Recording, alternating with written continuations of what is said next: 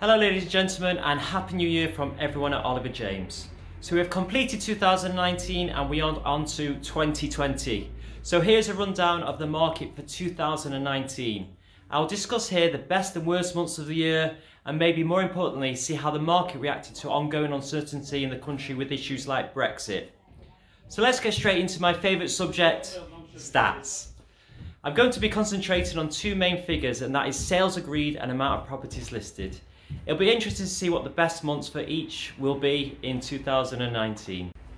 In 2018, the best month for properties put on the market was March with 52 houses, and the best month for sales was April and June, which both had 35 sales in them. Let's see how we got on this year.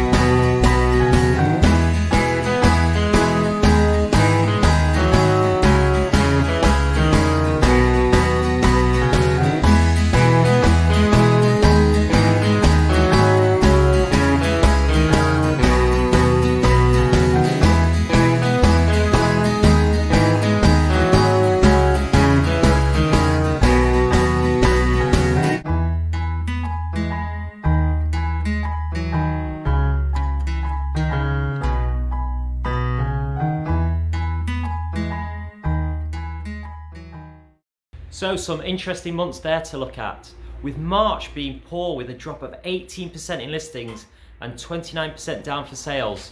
As mentioned earlier, March was the busiest month in 2018 for listings, whereas in 2019 it was May, which jumped up a huge 51% in listings and 13% in sales. The two busiest months for sales in 2018, joint first was April and June. 2019 saw the best 2 months of July and October. That just shows you how unpredictable the market was. I would like to look at the amount of reduction in 2019, and that was at a high of 180 properties between all agents. However, one agent reduced almost 80 properties by themselves, whereas a company like mine, 𝗤𝗲𝗍𝗆, reduced just 23. Overpricing property, albeit sometimes good to test the market, often scares away buyers. It takes longer to sell, and then you do look more desperate should you reduce your property by tens of thousands of pounds month by month.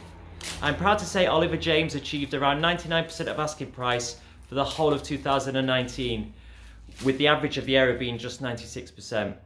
That was down to some great sales like the record breaker on Boat Lane, which went for just over £18,000 over asking price. So overall, if we add all the figures up for 2019, how did it compare to the year before? Well, not too much different. Instructions were down 1% and sales were up 1%. So pretty much the same. What's in store for 2020? Well, hopefully less uncertainty with Brexit. The market has started stronger and we are listing and selling record numbers since the election result just before Christmas. If you have any questions, please message me and I'll be happy to help anytime. Have a great 2020 and I'll see you again soon.